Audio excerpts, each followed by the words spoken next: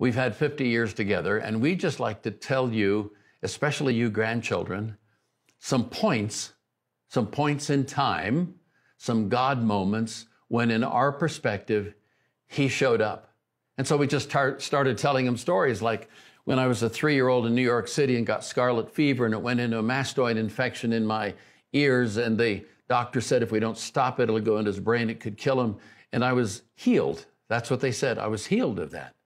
And then Ruth surviving a fall out of a car when she was 4 years old, and the car was going 50 miles an hour on a country road, but it had what they called back in the day suicide doors that opened this way. And she reached over to throw something out, and it pulled her out, and she tumbled and banged up her knees a bit, but she could have been killed and wasn't. It was a God moment for us, finding a way, for me, through 25 years of stuttering, by the encouragement of people who loved me, and by taking a drama class.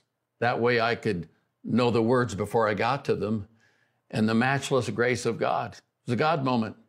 Or when Ruth and I were grad students, and we gave our last $5 in an offering to missions, and went home, and that next day we got a $10 check in the mail.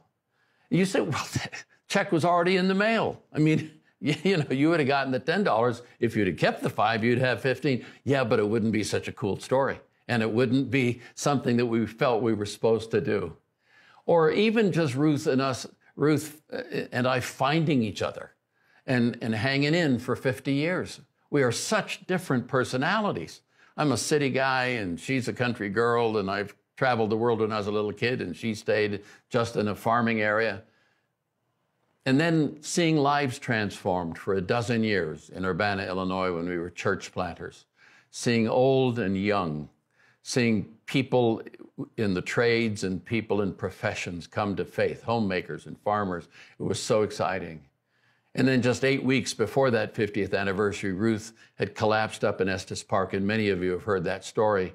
And it was just the grace of God and the skill of the medical community and the place we were, and we felt God's hand was in that.